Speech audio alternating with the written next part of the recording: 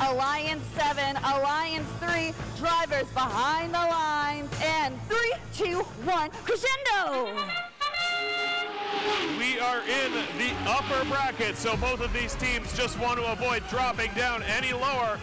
Notes flying up into the speaker on both sides of the field. 30-5 gets one, and they've got another one in their grasp. 2013 lining up. Buzzer goes, we're in the telly up. We got 16 red, 34 blue on the score already. One of those impressive starts to a match we have seen so far in eliminations. 13-05 moving into that amp. 13-10 doing the same on the Red Alliance, trying to pick up as many notes as they can find.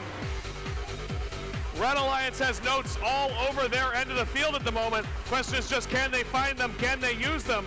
Blue Alliance does not have many to spare. Fill in the Blue Alliance amp. 43-43 takes a shot up into the speaker. 13-05 lines up for their shot. Up and it goes. They activate amplification at the same time. Robot slamming into the guardrail at full speed. Hard impacts. 43-43 Max Tech makes that shot as amplification ends on the blue end of the field. We got 50 blue, 27 red, a minute and 30 seconds remaining. Robots heading back to the source at the opposite end of the field to try and find some game pieces. Note flying up into the speaker from 13-10. 2013 trying to get a note into the amp, but struggling to do so. 87-29 Sparkling H2O gets their speaker shot in, followed shortly thereafter by 2013 the Cybergnomes. 13-10's right with them. All three robots on that alliance scoring one right after another into that amplifier. But without amplification, they're struggling to keep up a little bit with the Blue Alliance, who is almost 20 points ahead now. Blue Alliance amplification counting down. We'll see if one of their robots can get a note across the field and aimed into it in time. Doesn't look like that's going to be the case. 43-43 Max Tech aiming up. Don't know what happened to that note, but it doesn't go the way they want it to. 2013 gets one up into the speaker for the Red Alliance. Amplification starting at just that moment. 13-10 right behind them, and here comes 87-29 with the third. Can they get there before amplification runs out? No, they cannot.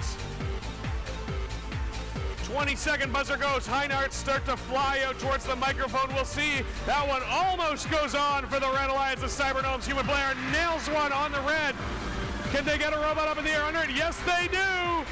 2013 up in the air. Spotlit under that high note. We have one robot up on blue, two robots up on red. Red Alliance pulling ahead at the end there with a couple extra points. We will await the final score. Ringer, ringer, spotlight ringer, flap trap, stage chain, harmony points winner. Rise it up like an endless crescendo. Rise it up like an endless crescendo. Rise it up like an endless crescendo. Rise it up, rise it up, rise it up, rise it up, rise it up, rise it up like an endless crescendo.